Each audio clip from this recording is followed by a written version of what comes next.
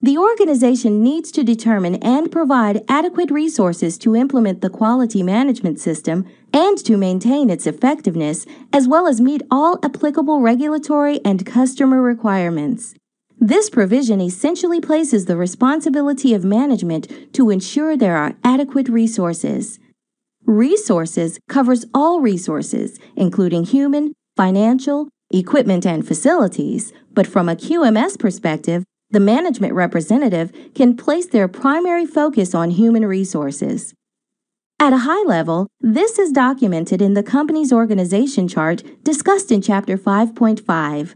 To ensure there are adequate resources, the management review should include key process indicators, KPIs, which are metrics used to make sure the systems are under control.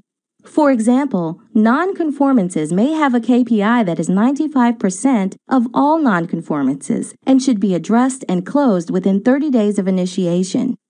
If the organization is capable of meeting that KPI, or at least coming close, the nonconformance system can be said to be managed appropriately and effectively for the organization.